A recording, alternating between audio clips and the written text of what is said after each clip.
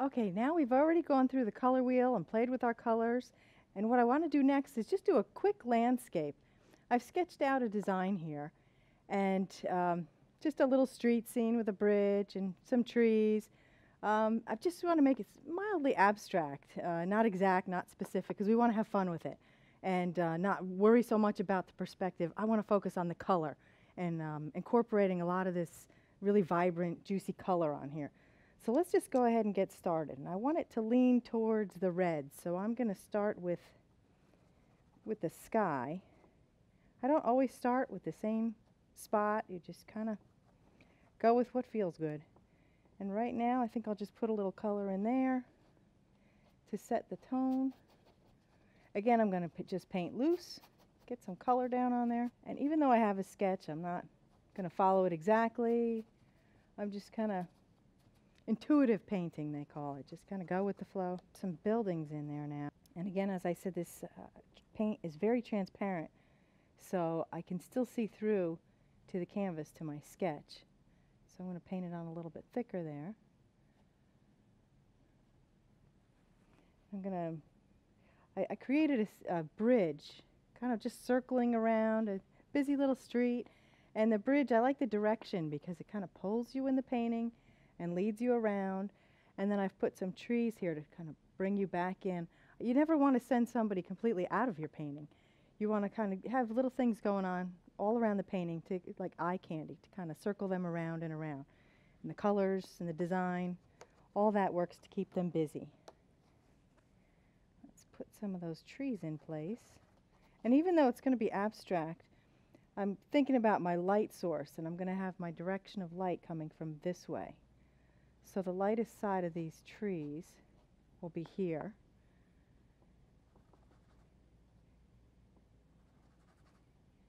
And I'll have the darkest over here, which also works well because that's a quiet area of the painting. I really don't want you to look here. I want you to look over here. So I'm going to quiet that down. I have a person in my sketch. I'm not sure if I'm going to keep that in there or not. I'll just put the paint lightly over it,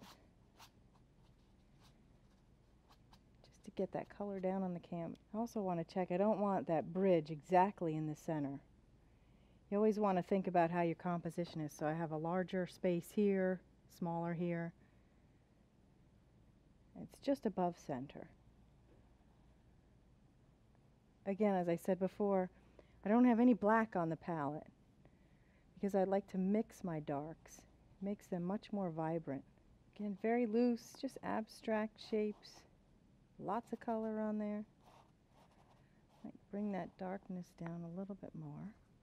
I've got the, this is sort of a viridian green. And remember, the sun is coming this way, so I want to darken that. So in order to darken that, I'm going to go opposite color on the color wheel. Go to the red, add some of that. See how it darkens it and dulls it right down. For those buildings, I'm not sure how detailed I want to get, or if I just want shapes for now. I really just want the feeling of the busyness, the shapes, and lots of action, houses, a crowded little village. And now I'm going to tone down my sky just a bit.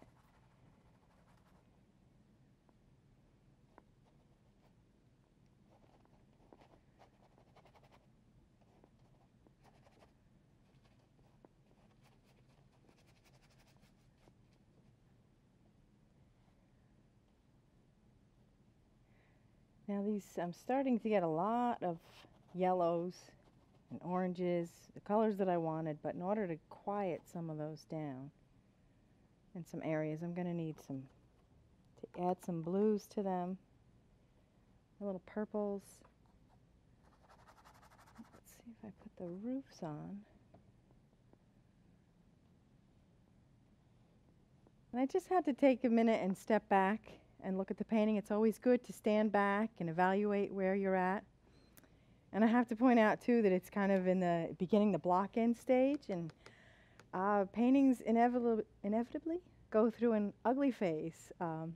We call it the uglies, when it's just kind of blocked in. You're not sure where you're going yet, but it's got potential, but you're still working through all the details, and that's what every artist goes through, and you just have to push through it.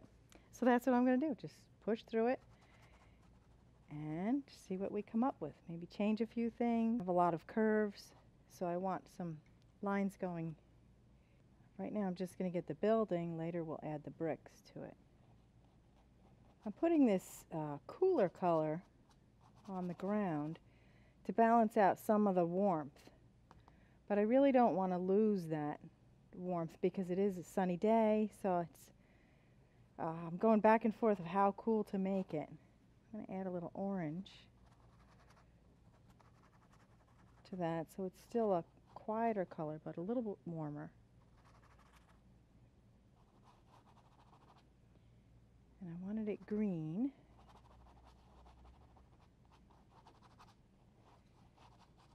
But I'd like it to, it's a little bright back here. It's in the distance, so distant things get duller, quieter, blurrier. You don't see as fine a line, there's much detail. I've added quite a bit of white here, so I'm starting to get a little bit more pastel-y colors than I wanted. Which means I just have to add more color and less white.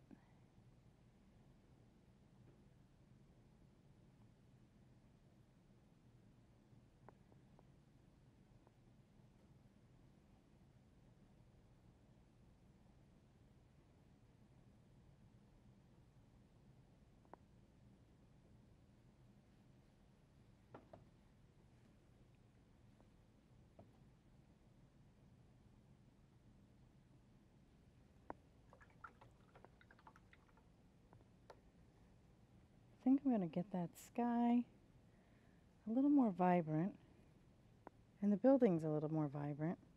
Let's try some straight yellow. Oh, drag a little blue in there.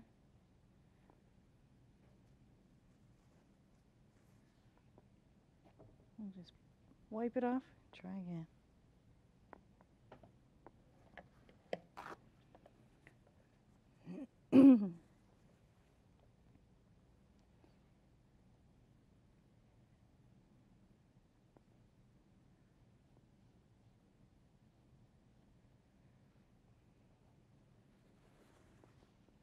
I'm going to take that window right out because I'm not sure I like that there. I can leave part of it. So what I'm doing now is I'm just trying to get a little more color and a little more thick paint on here.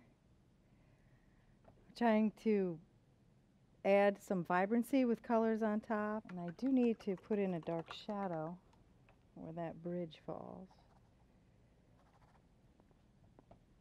Make it a little lean toward the red. Adding the light to the side of the trees. The sunlight hits them on the side and I just lost the top of that tree. It's easy enough to get it back in there.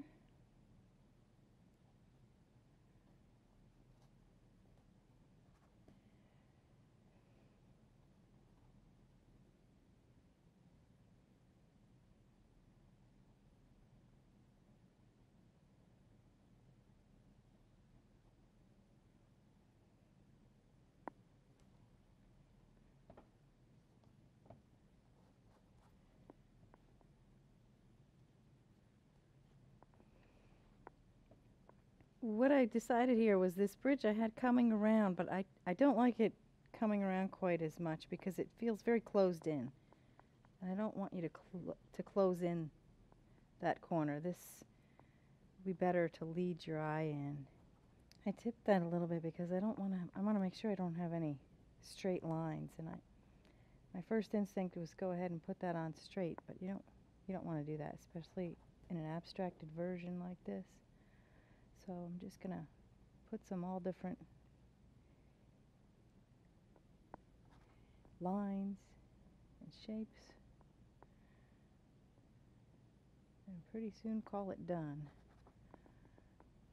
Sometimes it's nice just to do studies, and either a study from a memory or just, push yourself to try a different format, a way of painting that you may not have painted before. And you'll always learn something.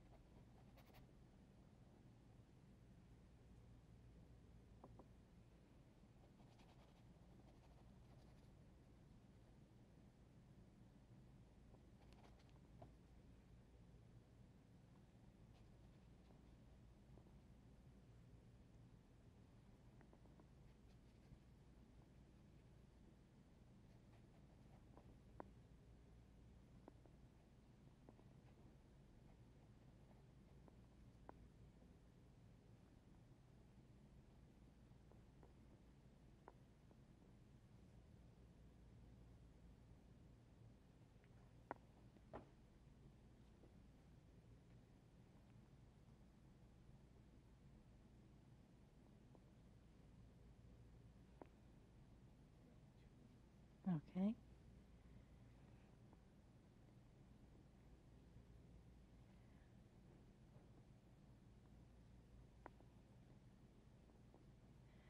And that's all I'm going to do on this for now. It needs some more work, but it was an experiment. Just wanted to abstract it and get a scene from memory and experiment with it. And that's what I want you to do with your paints too. Just experiment and have fun. They don't all turn out great, but that's okay. So go have fun with it.